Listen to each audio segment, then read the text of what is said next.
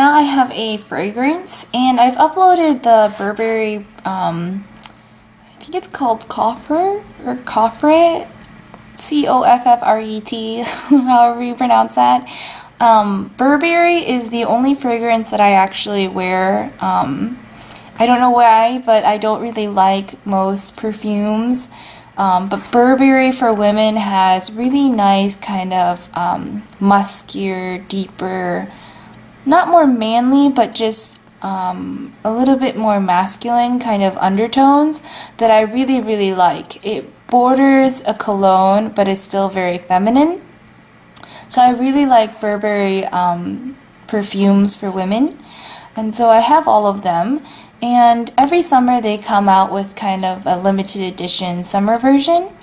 And this summer they came out with this beautiful Burberry Brit summer edition.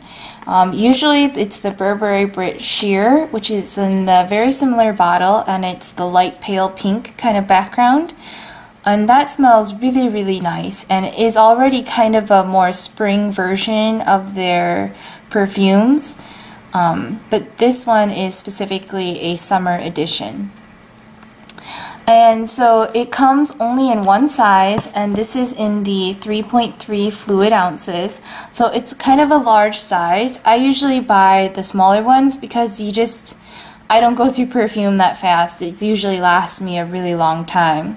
So unfortunately, this only came in one size, and this is a lot of perfume. I mean, this will last like a couple summers for me. But it's a really nice kind of the classic Burberry print bottle. Again, it's 3.3 fluid ounces, so it's kind of large and in charge. But it smells really, really nice. Very fresh and kind of crisp and clean and summery, springy. And it is very different from last year's summer edition. Last year I think they came out with just the Burberry perfume. This is the Brit version. This was just a Burberry perfume summer edition, so it was like the kind of round bottle.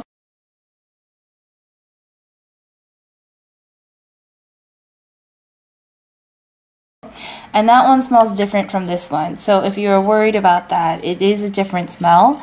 But I think always it's worth it to kind of smell these in person before you buy them. And because I'm not super good at describing perfumes, I wrote down exactly what Burberry's website says it is. So, a fresh and sparkling interpretation of the landmark green oriental fragrance, which I believe they're referring to the Burberry Brit Sheer. This is top notes of Japanese tea, Italian lime, and icy pear mingle with a heart of sugared almond and white peony. Base notes, white musk, amber, and mahogany round out this crisp, refreshing fragrance. So I really, really like this. I think that's a good description of it. It's very crisp and refreshing and really nice for summer and spring. And this will be my kind of perfume for the rest of the season until fall rolls around. So I highly recommend this, but I definitely think you should smell it in person just to, make sure you like it.